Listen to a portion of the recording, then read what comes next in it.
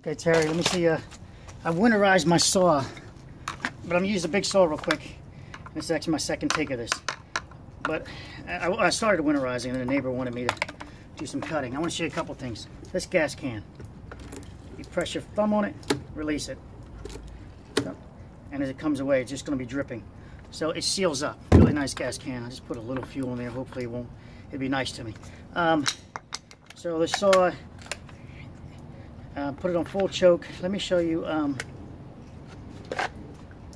30 filter. This might be what your problem is too for rough starting. This one should be kind of sometimes rough starting. It loves clogging the filter up. I've got a piston brake so I can take that off there. You're going to fully choke it. Brakes on. I'm going to hold it between my leg. I don't have to worry about it kicking on anything because there's nothing for it to hit on. I'm going to pull until I hear it wanting to start on full choke. Now,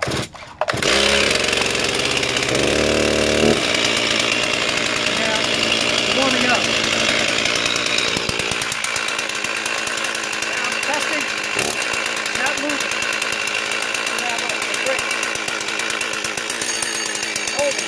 Bring it out here.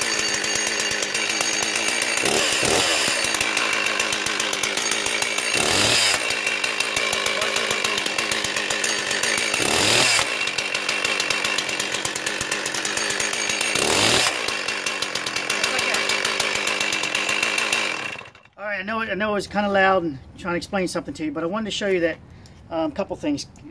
Your finger should not be accidentally, you shouldn't have your finger when it's running where it can accidental, if you go to drop it, you'll want to squeeze. So either you're going to teach yourself never to squeeze with your index finger, or you're going to have to keep your index finger away. So I teach myself never to squeeze with my index finger, so I can be pretty close, but I'll never squeeze with that index finger. Never until I'm up here. Now you see how immediately it locks. That's what I want. That's what I want you to learn how to do. Is that when you finish your cut, immediately lock it. Your hand will never go into there. If it's here, it can't be here and there at the same time. Immediately locks. It works this way. It kicks back. It's coming back towards your face. Oh my gosh! And your hand will stay here. See how it hits? And now the saw stops, but it may still kick back. Still may come and cut you or lacerate you, but you'll be okay. More than likely, unless it cuts your throat, right? So again, before you start it though, and this is sharp, so I wouldn't recommend you know, maybe a tool for you. It should rotate, it should spin. Your blade should be, should be relatively tight. However your manufacturer, your product is, whether it's here or here, to check it. Again, you're going to keep it locked out. First thing you're going to do, so if that branch is coming down, it was falling on you, as soon as you saw it was going south, should have locked the saw out. You don't even have to shut it off yet, because here's the kill for this one, is right by the thumb. Just block it. You don't have to do that, but you immediately teach yourself to lock it. Now the saw can only cut you with its non-moving parts. And worst case, even when it's running, you'd let go of it to protect yourself as that branch is coming down towards your face. But you made the decision that the saw was more important than you when that branch came down towards your face. And it was a wise decision in that case because you had your saw unlocked and it was still running. And you had a loose, climbing rope, your rigging line you use also, was loose. So you could have been hit and fallen down, you know, 8 more feet maybe, whatever slack you pulled out. You would have fallen that distance, or possibly fallen that distance, falling over. Anyway, the other thing is your harness line, your whip line, is, I don't know if it's steel or not. It doesn't matter. If you look up a video, this guy grabs the steel whip line, and he shows how you can cut through steel whip lines like butter with this saw, just by mistake, just like a regular rope line almost. Just whoosh. So don't get any confidence about that steel line that it's going to save you as far as the saw hitting it. That's not what that line's about. It's going to help you climb the tree easier and things like that. Again, for your rough starting, clean your filters. Make sure you got the 50-to-1 mix or 40-to-1 mix, whatever your machine calls for. I think it's a newer machine. They're pretty much all 50-to-1. Use super unleaded, not regular unleaded. Use a gallon, mix up a gallon at a time. Also see you climbing with your, initially climbing the tree with your saw attached to you. They're pretty damn heavy to be climbing a tree with.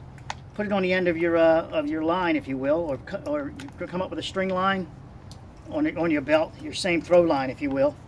and then pull up your saw last instead of dragging that saw up behind you. Besides, that saw can swing around and do damage to your climbing rope, and you don't want that. So you want the saw close to you, or you have it way down far.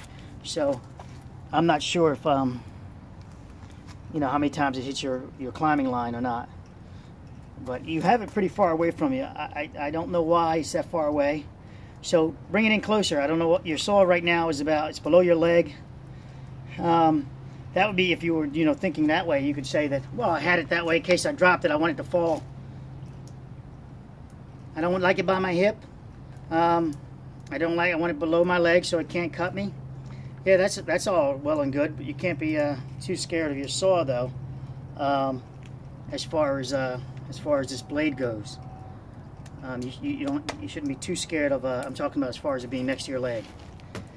It might snag a little bit, but it's not going to snag that much as it's swinging. It's not, you know, if you watch all the other climbers too, it's not going to do that much damage to you, because it's going to want to stick. See, it's going to want to be outside your hip anyways as it's sitting there. And you're in a tree, so it's going to want to fall away from your tree because your hip's here, and this thing's going to want to, you know, be a pendulum. It's going to want to stay plumb, and you're not, you know, plumb from your hip, and your hip isn't. Your hip and your legs on a line are not plumb, but your hips and your legs are this direction towards a tree. The saw will want to go this way, so you don't have to go that far for it. You know, put it in reach. You know, reach so you can grab the handle instead of pulling up on the string all the time. Put it within reach, so you're going to grab your saw right there. And yes, when you're climbing the tree, it might be next to your leg, but again, don't climb with it going up the tree.